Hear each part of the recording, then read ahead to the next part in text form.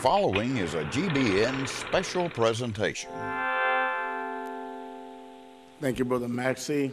I love and appreciate you and Fran so very much. So good to see all of you. I appreciate the elders here, the deacons, and all the teachers and the members and all of your families. So good to be here. I also very much appreciated Brother Bob's Stapleton's lesson. Great gospel message, and also I appreciate him and his wife Marsha and the work that they do here in the School of Preaching. If you brought your Bibles, will you turn with me to Galatians chapter 1. Galatians chapter 1. And the text, you can read along with me, the text that I've been assigned is Galatians chapter 1, verse 6 through 9. The Bible says, I marvel that you are so soon removed from him that called you into the grace of Christ unto another gospel, which is not another, but there be some that trouble you and would pervert the gospel of Christ.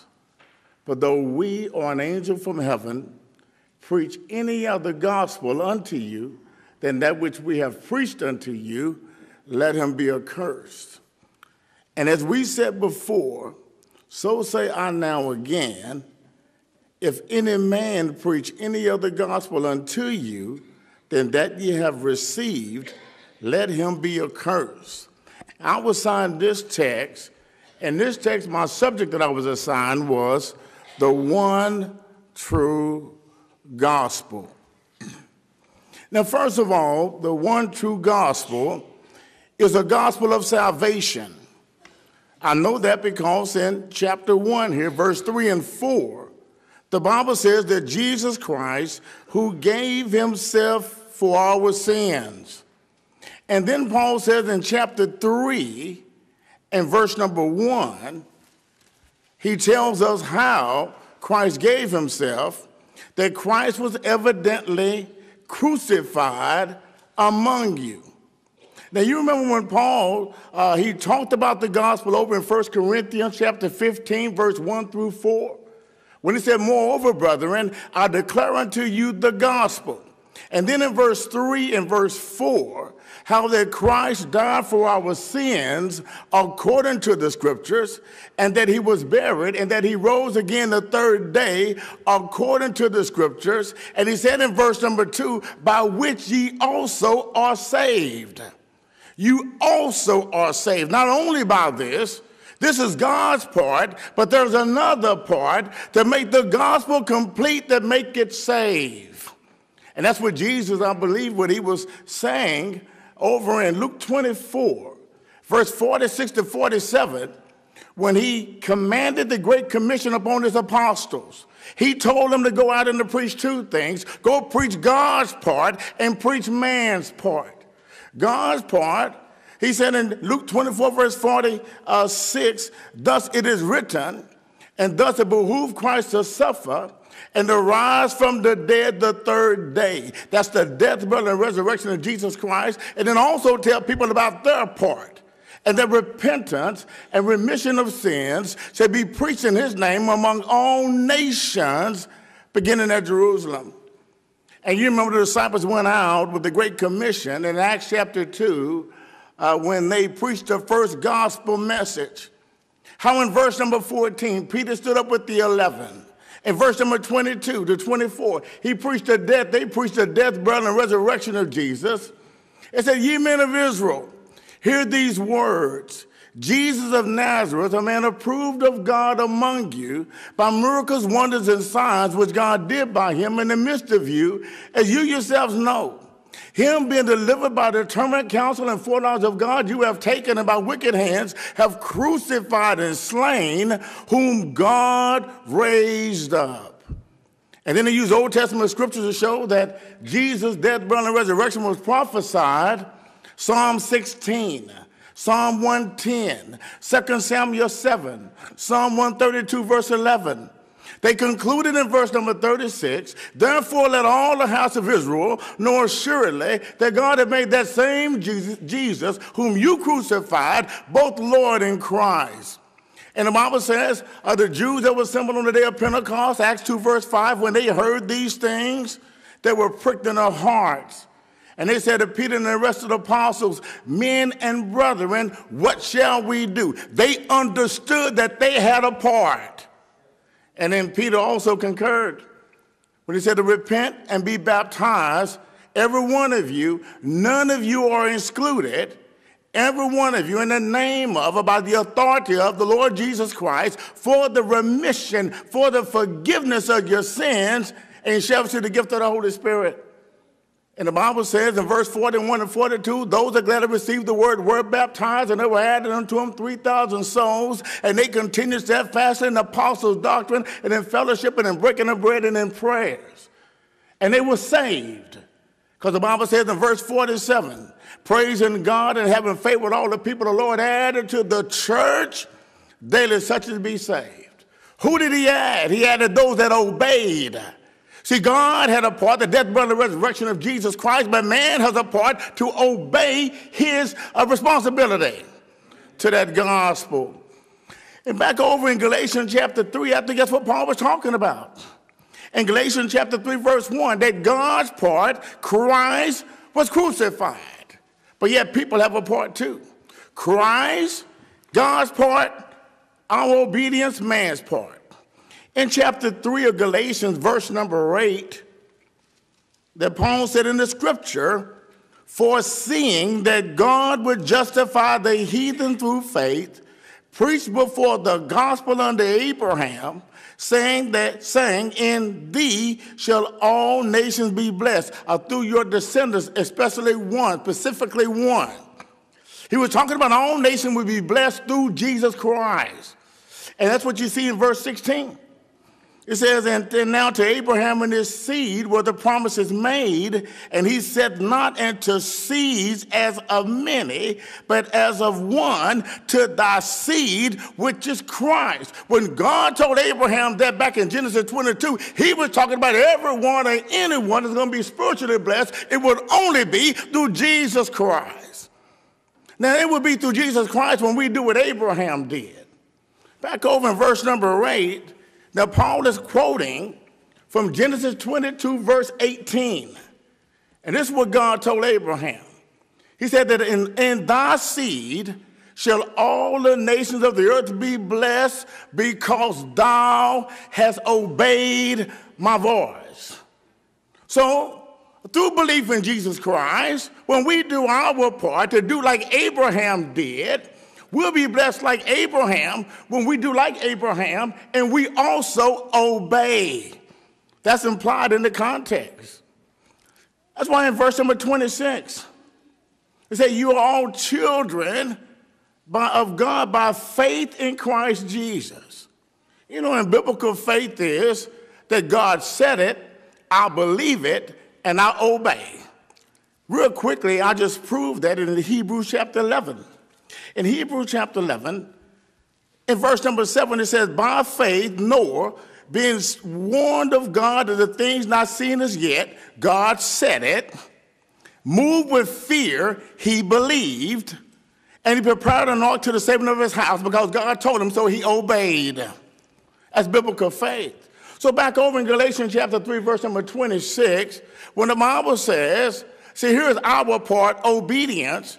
We're all children of God by faith in Christ Jesus. For many of us have been baptized into Christ, have put on Christ. And there's neither Jew nor Greek, there's neither bond nor free, there's neither male nor female, but you're all one in Christ Jesus. And if you be Christ, then you're Abraham's seed and heirs according to the promise, that all nations will be blessed through Jesus Christ when we obey.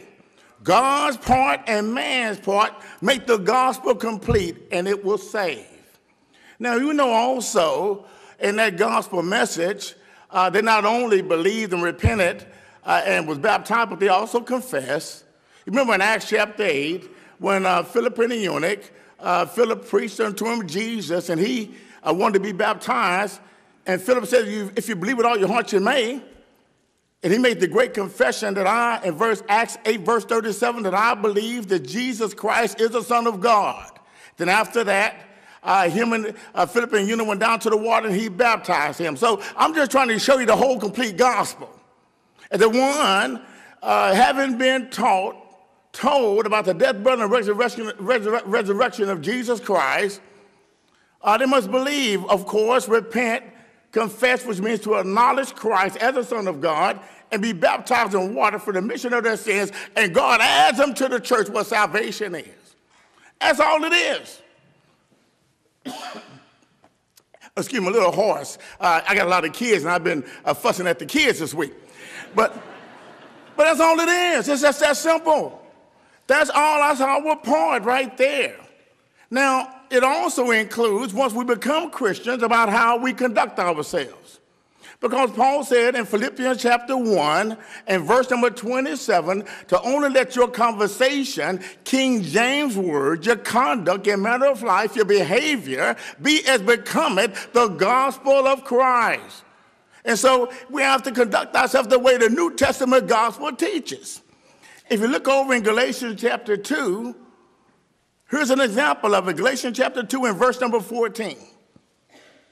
When Paul said that when I saw that they walked not uprightly according to the truth of the gospel. And what he was talking about was Peter and Barnabas and some other Jewish Christians, how they separated themselves from the Gentile Christians when some Jewish Christians came from the apostles.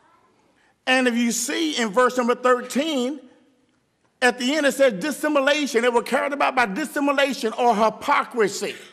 So Paul said, when I saw that they walked not uprightly, they would not behave in the way the New Testament gospel says, because they made a difference. And that's what as I already said in Galatians 3, verse 28, there's neither Jew nor Greek nor bond nor free nor male nor female, you're all one, and they were behaving like there was a difference. So what we have is the New Testament gospel, the one true gospel, not only tells us how to be saved, it also tells us how to live, how to serve, and how to worship. There's only one of those. One way to be saved, one way to live, one way to serve, one way to worship for all of mankind. If you look back over in Galatians chapter 1, you can see the article in front of gospel. In chapter 1 in verse number 7, the Bible says the gospel as of one. In verse 11, the gospel. In chapter 2, verse 5, the gospel. In chapter 2, verse 7, the gospel. In chapter 2, verse 14, the gospel. In chapter 3, verse 8, the gospel. In chapter 4, verse 13, the gospel, one gospel. That's my lesson, one true gospel. Even back in chapter 1, if you notice in verse 11 and 12, Paul said, but I certify you, brethren, that the gospel which was preached of me is not after man, for I neither received it, singular tense, as of one, of man, neither was I taught it, one, but by revelation of Jesus Christ. It's only one gospel. When you got an it, you don't have a them, you only have one. I mean, how complicated is it? If you look back also in chapter 1, verse 6 and verse 8, verse 6, you have another gospel. In verse number 8, you have any other gospel. Don't you know you have to have one to have another? You have to have one to have any other. Look with me in 2 Corinthians chapter 4. The book in front of this book. 2 Corinthians chapter 11 and verse number 4, Paul says, he said, for if he that cometh preacheth another Jesus, whom we have not preached, or if ye receive another spirit, which ye have not received, or another gospel, which you have not accepted. See, John says there is not another Jesus, there's only one. There's not another spirit, there's only one. There is not another gospel, there is only one. So when you say another, you're talking about a counterfeit. You're talking about a fake. It's not the real thing.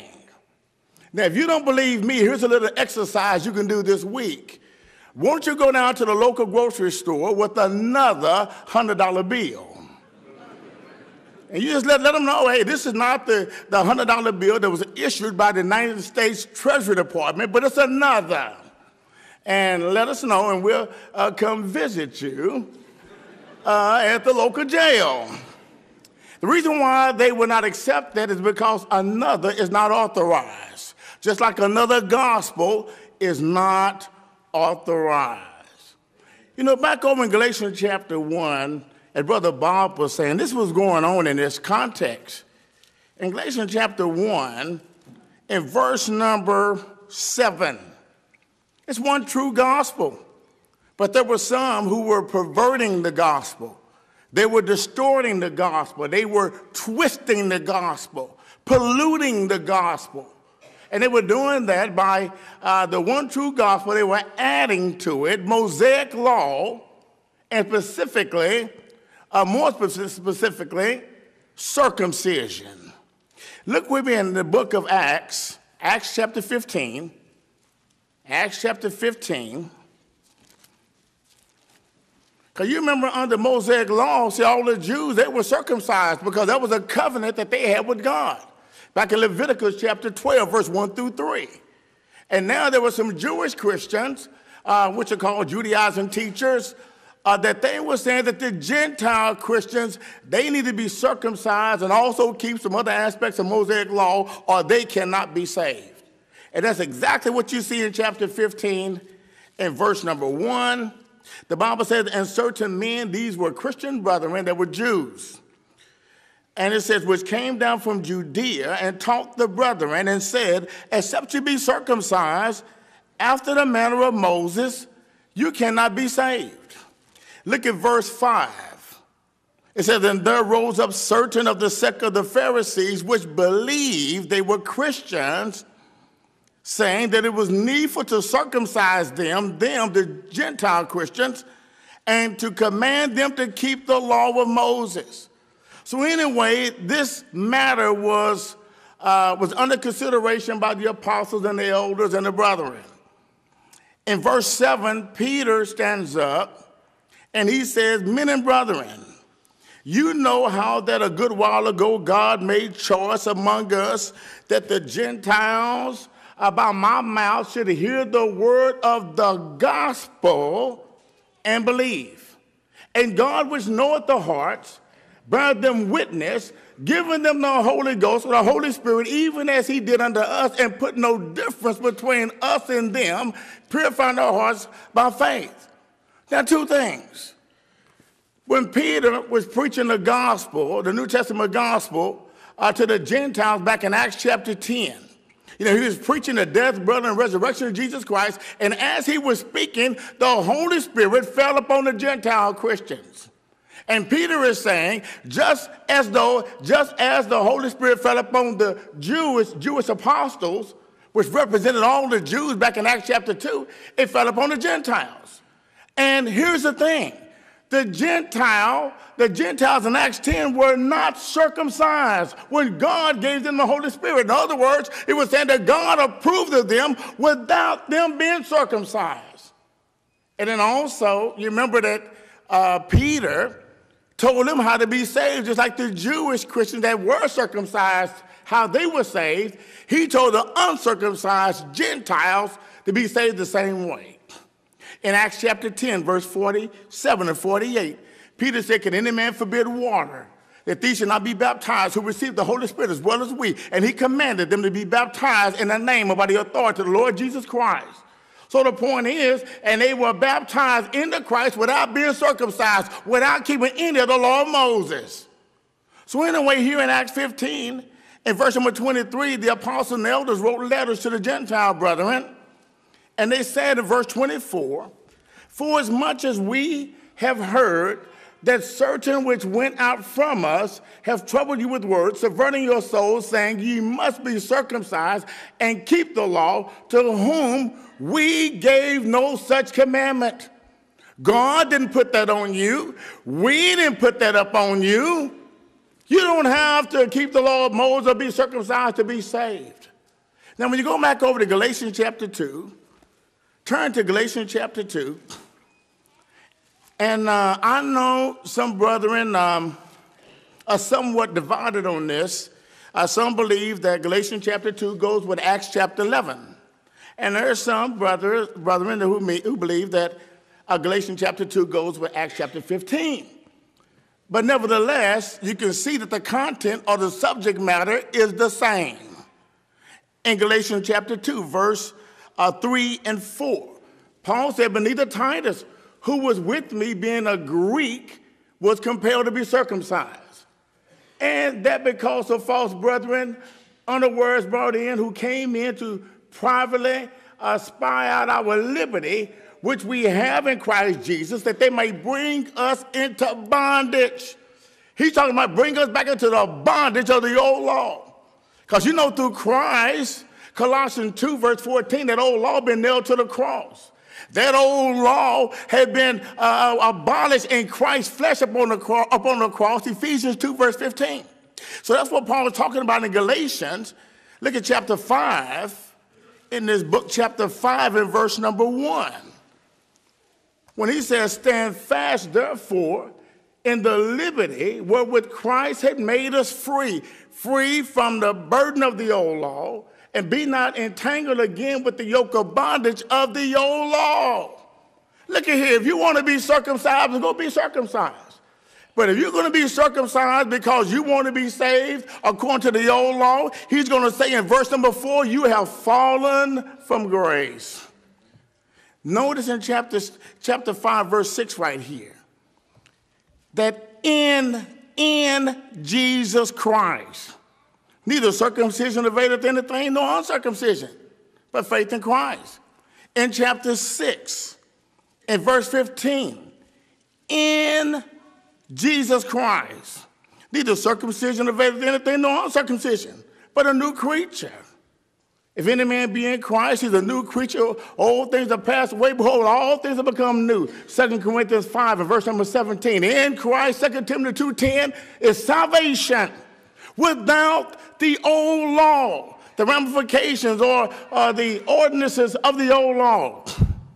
So that's all we need. Now, let me tell you this. Just as what was going on back then, there were some brethren who were adding to the law, adding to the gospel, the law of the Old Testament. They will add some things. And there are some who want to add some things and take some things away even today. And even though the Bible says throughout the whole Bible, the Bible says do not do that. Do not tamper with God's will.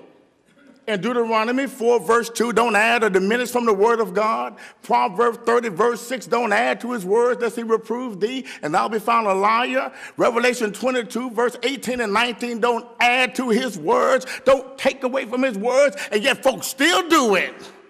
You have religious people all across this fruited plain from sea to shining sea that are perverting God's word today. And even some of our brethren, they pervert the one true gospel too. People on TV, all through the media, telling folk that if you want to be saved, well, just say the sinner's prayer. They say, just pray to Jesus. Lord Jesus. They say, no, repeat these words after me. Lord Jesus, come into my heart, come into my heart. Wash me from my sins, and make me yours, Now, if you said that prayer, thank God you're a Christian, and go find your good Bible church to be a member of. Where is that in the Bible at? Where did anyone in the New Testament pray to God for pardon to become his child? No one ever did it, and no one was ever told that. See, somebody perverting the gospel. Where in the New Testament there was anyone told to anyone just accept the Lord as your personal Savior? You want to be saved, just accept the Lord as your personal Savior, and thank God you're a Christian. Where is that at? That's not in the Bible. We already said the belief, repentance, confession, and baptism put one into Christ. That's what the New Testament teaches. And then likewise, we have some brethren that are following suit. I can speak about Dallas because I've been in Dallas a long time. We have some brethren over there telling good folk that you can take your pick of how to worship. You can worship contemporarily, or you can have a traditional worship.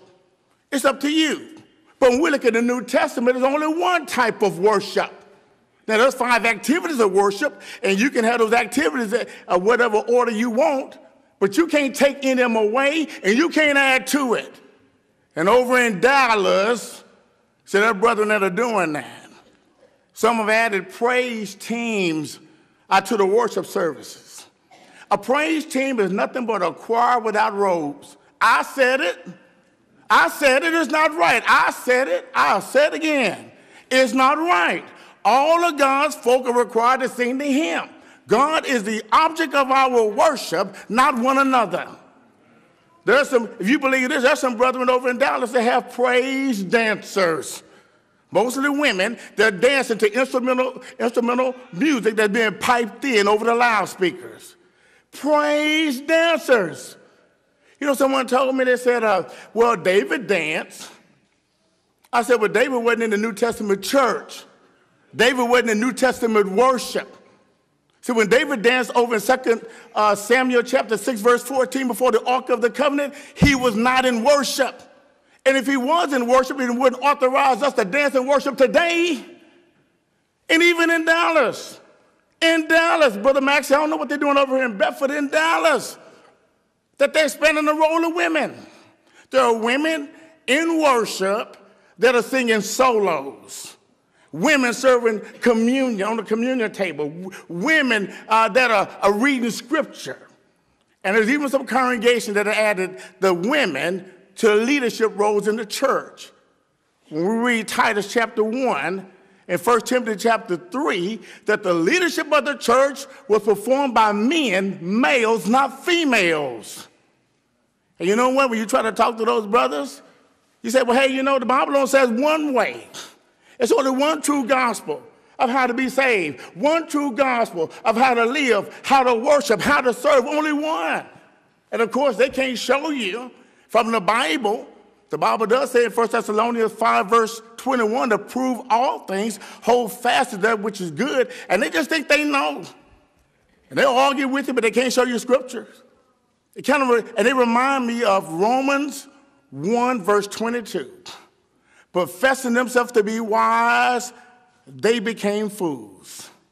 Because it is foolish to tamper with the will and word of God. Tamper with his one true gospel. Many of them, they remind you of the 2 brothers in the church who were arguing about who knew the Bible the best.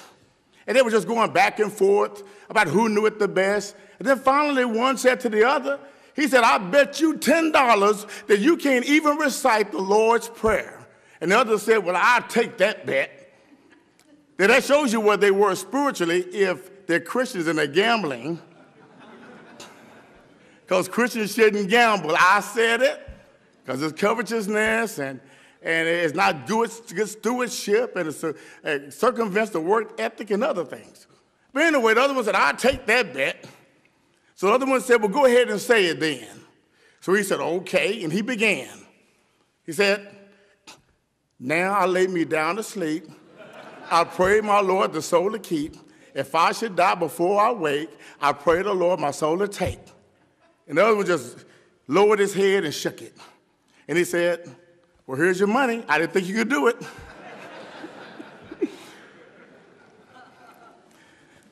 And a lot of brethren like that, they're spiritually, they don't know their right hand from their left. And they just think they know. And when it's obvious to everyone else who has a Bible and using a Bible that they don't know, there's no scripture for that. Let me leave you with 4 things before my time ends. Back in Galatians chapter 1, turn to Galatians chapter 1.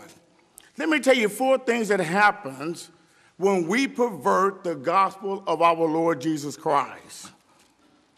Number 1, when we pervert the gospel of our Lord Jesus Christ, we do not have Christ. If you see in verse number 7, at the end of verse 7, it is the gospel of Christ. At the end of verse number 12, it's a revelation of Jesus Christ. In other words, that gospel came from Christ. It speaks of Christ. and it will unite you with Christ. But you know, when you pervert it, it may still speak of Christ. How many perverted gospels everywhere, and they still saying Jesus this, Jesus that. But when you pervert it, it no longer has come from Christ, and it will not unite you with Christ. The Bible says in 2 John verse 9, whosoever transgresseth and abideth not in the doctrine of Christ had not God, but he that abideth in the doctrine had both the Father and the Son. And even those that have obeyed the gospel, some of our brethren, and they are in the truth in Christ, when they pervert the gospel and how to live and how to serve and how to worship, well, then they no longer have Christ because they didn't continue in the teaching. Number two, when we pervert the gospel of the Lord Jesus Christ, we no longer have the truth. You may have aspects of the truth, but you won't have the full truth. You will not have saving truth. In Galatians chapter 2, verse 5, you can see it is the truth of the gospel. In chapter 2, verse 14, the truth of the gospel. My Bible says in Ephesians chapter 4, verse 21, that the truth is in Jesus Christ. There is no falsehood in Christ. And when the gospel is perverted, now what they're actually saying, there is falsehood, untruth in Christ. And you know, the Bible says in 2 Thessalonians chapter 2, verse 10, with all deceivableness of unrighteousness and them that perish, because they receive not the love of the truth, that they may be saved. If you pervert the truth, there's nothing else left but a lie. There's nothing else, no more truth to save you. And when it comes to what folks say, Brother Eddie, when folks say, some brethren say, they say one thing, but God says something else. My Bible says in Romans chapter 3, verse 4, let God be true and every man a liar. Number three, when we pervert the one true gospel, we no longer have God's grace. Look at chapter 1 here and verse number 6. The Bible said He called you into the grace of Christ. But the Bible also says in 2 Thessalonians 2, verse 14, that we are called by the gospel. And when we're called by the gospel, we're being called by His grace. That's what Paul called it over in Acts chapter 20 and verse 24. He called it the gospel of God's grace. You know why? Because God was not obligated to provide it. And none of us have earned it. The gospel is His grace. And when we pervert the gospel, we no longer have His grace. And this, I'm going to tell you why it's important. Titus chapter 2, verse 11, the first parts of that scripture, that says that the grace of God that bringeth salvation. God's grace brings salvation. So when we pervert the gospel, which is His grace, you no longer have salvation. And in the last reason, look with me in chapter 1, verse 8 and 9. Verse 8, Paul said, though we, talking about the apostles who were cherry-picked by Jesus Christ, the apostles who were apprentices of Jesus Christ, the apostles who were given the Great Commission by Jesus Christ, the apostles whom God, the Lord, gave commandments through the Holy Spirit, Acts chapter 1 and verse number 2, who the Lord sent the Holy Spirit will guide them in all truth. John 16, verse 13, he said, though we, or an angel from heaven, an angelic being, preach any other gospel unto you than that which we have preached unto you, let him be accursed. As Brother Bob said, let him be accursed, anathema, or fitted for destruction. And then it says in verse 9, as we said before, so say I now again, if any man preach any other gospel than that ye have received, let him be accursed. See, the problem with preaching another gospel is all four of those teach you're going to be lost. Because you cannot be saved without Christ. You cannot be saved without the saving truth. You cannot be saved without God's grace. And you cannot be saved because it explicitly says so in verse 8 and verse 9. You know, I'm going to tell you something equally bad. It's understanding the gospel and not complying with it. The Bible also teaches the person to be lost because of that also. Paul said in 2 Thessalonians chapter 1, verse 7 through 9, ye which are troubled, rest with us when the Lord Jesus shall be revealed from heaven with his mighty angels in flaming fire, taking vengeance on all them that know not God and that obey not the gospel of our Lord Jesus Christ, who shall be punished with everlasting destruction from the presence of the Lord and from the glorious power.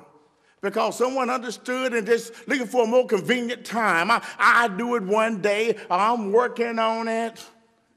If we die in our sins, we're going to get up in our sins.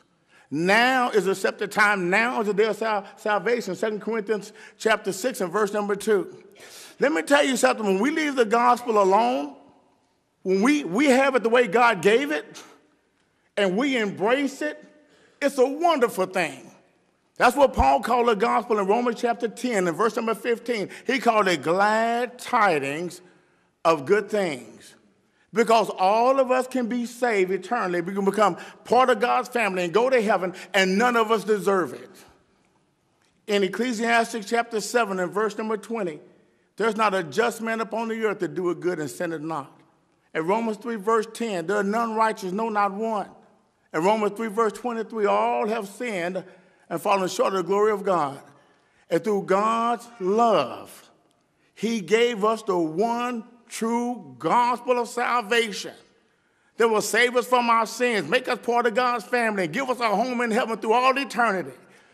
Something none of us are worthy of, but I'll tell you something, we thank God for it. I want to encourage you today, if you have not obeyed God's gospel, do that today. Maybe you did something else. Somebody else told you something, but they can't show you that in Scripture. Put your faith in the Word of God. Do what he says. You can trust this. I can show somebody what I did. This is what I did to become a Christian right here. Because this is what God said, and I can trust God because God will do what he said he's going to do. God cannot lie. Titus 1, verse 16. It's impossible for God to lie. Hebrews 6 and verse 18. He will do what he says, and we have a home in heaven. Again, the gospel is God's love. God so loved the world, he gave his only begotten son, John 3:16. Romans 5, verse 8, God committed love toward us, so while we were yet sinners, Christ died for us. So God loved us, he sent his son. The son came into the world, who suffered on the way to the cross, and on the cross for our sins. And through our belief, I already said, through our belief, our repentance, our confession, our baptism, water baptism, that's the only baptism that the apostles practiced, we can be saved. So in Acts 22, verse 16, Ananias told Paul, why terrorist thou? Why are you waiting? But arise and be baptized and wash away your sins. And maybe a New Testament Christian and publicly you haven't lived the way you should, going to encourage you to rededicate your life. Can I ask if you need to respond to an invitation, need prayers, please come together. We all stand and sing.